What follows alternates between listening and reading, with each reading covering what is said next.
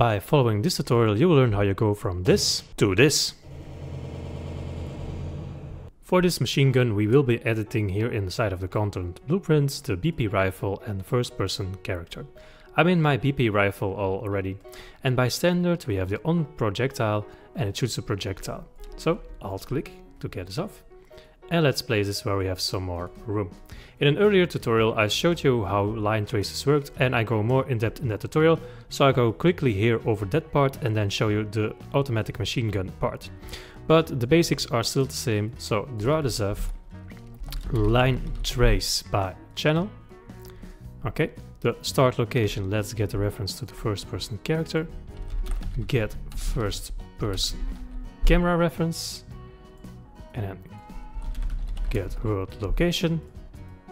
And this is the start part. The end point of our line trace, let's move this a bit. Get the forward vector, so we are aiming where our camera starts a forward direction. Then we need to multiply the distance with our gun range, so create a variable gun range. Compile, let's make this a float. Compile, then 20,000. By the way, I go into these details once more in a previous video you can see here on screen.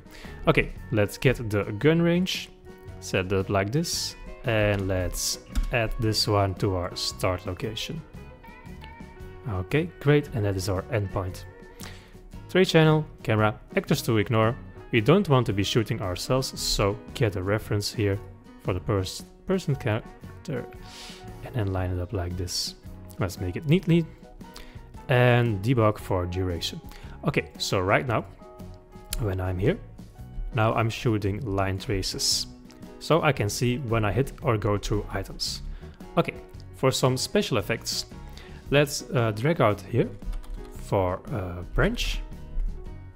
And the return value is this condition. So when it hits something, we get a branch. So when this is true, we want to play an effect. So emitter at location, spawn emitter at location. And location is here from out of hit. Drag this off and break the hit results. Open this one up. Let's say when we hit an actor. At that location, you want to spawn an emitter. By the way guys, for the content drawer, you can also right click, add future or content pack, then content, and this is the one that I added for my effects. And then play, for example, this explosion effect, and also play a sound. Play sound at location. Once more, the location is the location where we hit stuff. So now when I test this out, I made one mistake. I have to select the sound, of course. Let's choose this one. Okay. Okay, this is already looking pretty nice.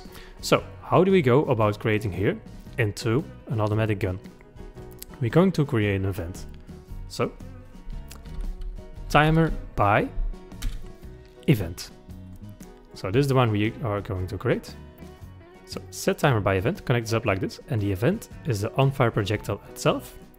And let's choose a timer for this. Let's have this each half second just for testing purposes. And let's also create a variable. So right click here on return value, then promote to variable. Let's name this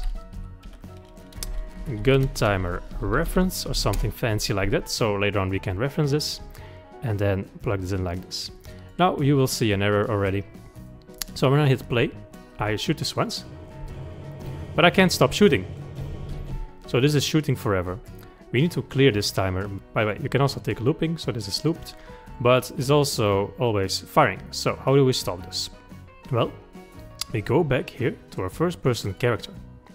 So upon release, when it is pressed, it calls use item, which here binds the event to the on fire projectile, which we fire off here. So let's also create one here, an event dispatcher, and let's name this one stop fire. Compile, and let's drag this in here and use call. So when it is released, it calls stop fire. So any blueprint that listens to this will stop fire on released. So back in our rifle, you see I found this one right here. We can also drag this off and then bind event, and we name this one stop fire. And here it is, bind event to stop fire. And the target is also the first person character reference. Okay, great. So now this blueprint is listening when my primary action, which is the left mouse button for firing, is released. So from event, drag off, click here, and then add custom event. Let's call this one stop firing. Great. Now we have our reference right here. And from our reference, drag it up, clear, timer and invalidate timer by handle. This is the one we need. Okay. So we won't be shooting automatically anymore. And one more thing, we need our animation. So alt click to disconnect this from the previous one. Let's grab this one, drag it right here, and let's connect this one up. Okay, so right now, let's test it out. So this is shooting automatically and I can stop right now. So this is the basics of how this works. And also you can increase the fire rate. So let's also create a variable for this one. Let's name this fire rate. Hit compile. And instead of 0.5, let's call this one 0.1. Okay. And let's see how this works now. Crazy cool, am I right? And now for something really nuts. Let's first disable our sound. Let's go back here to fire rate and let's set this to something really small. And go like this.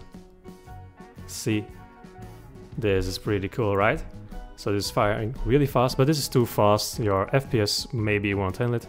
So something like 0.2 for an automatic gun will do fine. So this is basically how you set up your line trace, add effects, add animation, bind it with the event dispatcher, and also make sure you can stop firing in Unreal Engine 5.